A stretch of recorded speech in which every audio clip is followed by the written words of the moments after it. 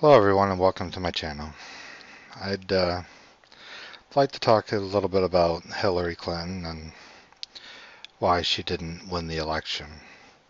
Today on the news I heard that they're trying to blame it on the email scandal that broke like 10 days before the election, but that didn't have anything to do with it. The thing of it is, with 10 days left to go in an election, you pretty much have picked your candidate, and it would take a real big scandal to really change your mind about who you're voting for at that point. So this email scandal, they're just using that as an excuse.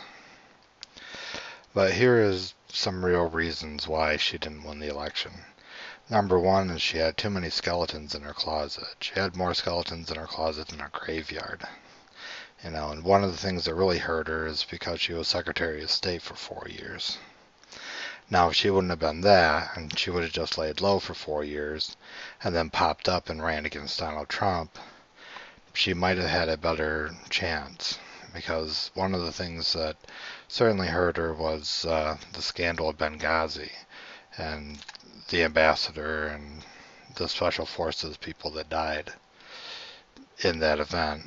And then, of course, the cover-up coming out. And her hoping that when she ran for president that would be all swept under a rug.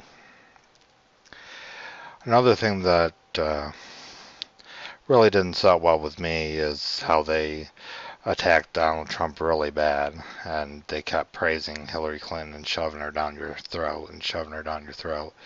And when somebody does that with a candidate and the people see that they're favoring one over the other, that tends to leave a bad taste in people's mouths, and they'll vote against the candidate that the news media thinks should be president.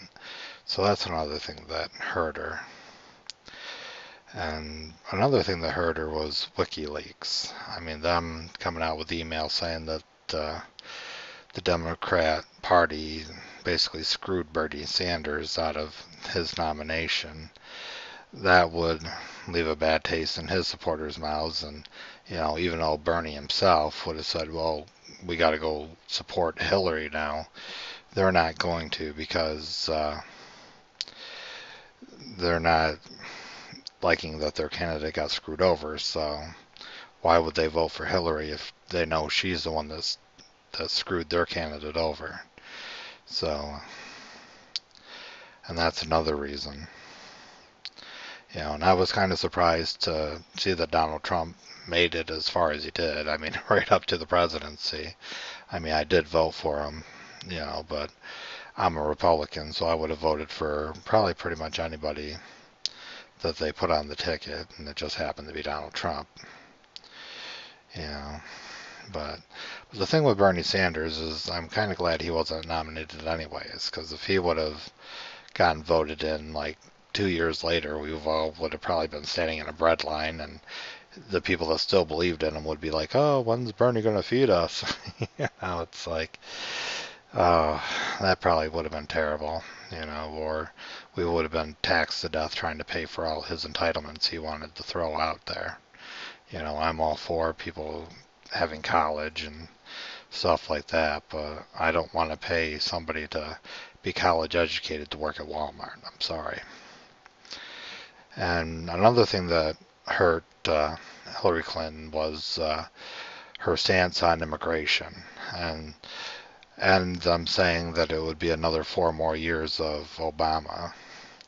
I mean, I'm sorry for the people that like Obama or liked his policies or like what he did, but he was running this country into the ground. And his policy on letting illegal immigrants stay here, his Dreamers, I don't know, it wasn't voted in. I think he signed it into law.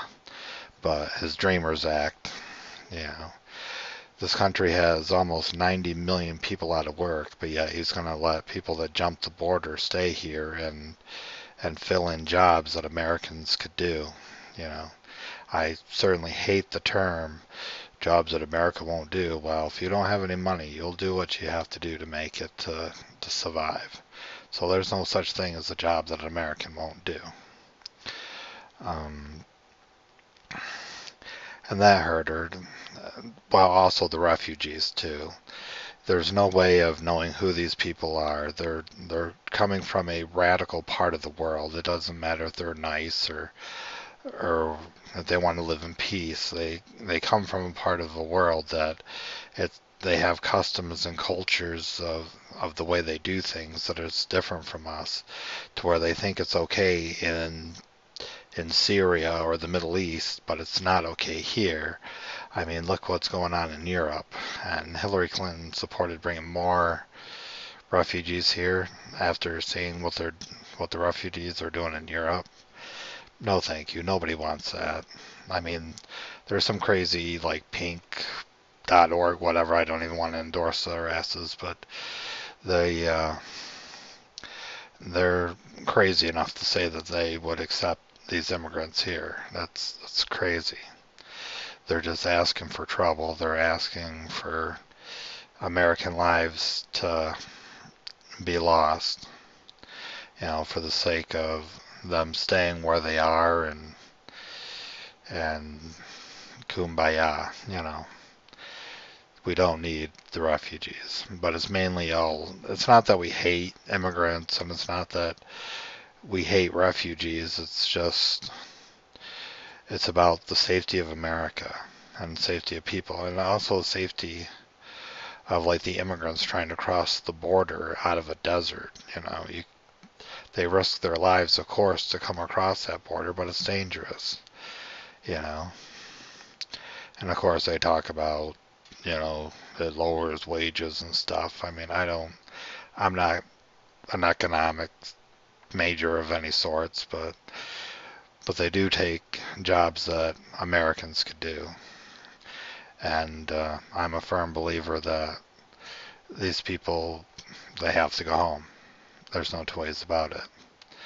And that's another policy that hurt Hillary Clinton you know, and the 4 more years of Barack Obama, I mean, yes, there's still some people that believe in Barack Obama and believe in what he's doing, but the rest of America, the working class America, just didn't believe in his dream. I mean, I work in manufacturing, and up for the last 4 years, I watched our work it keeps dwindling and dwindling.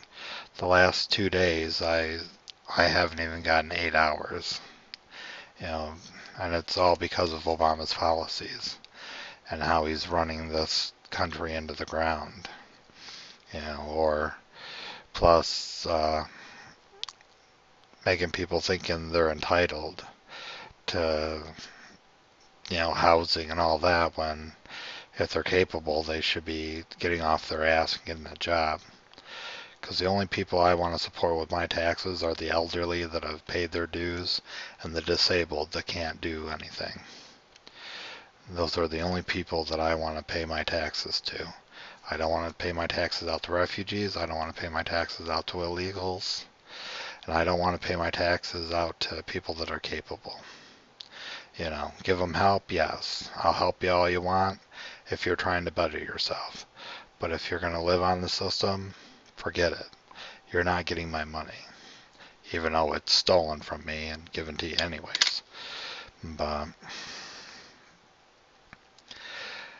that's part of the reason, Obama's economic plan has been a disaster. I mean, they can talk their crap about it getting better all they want, and it's clearly not.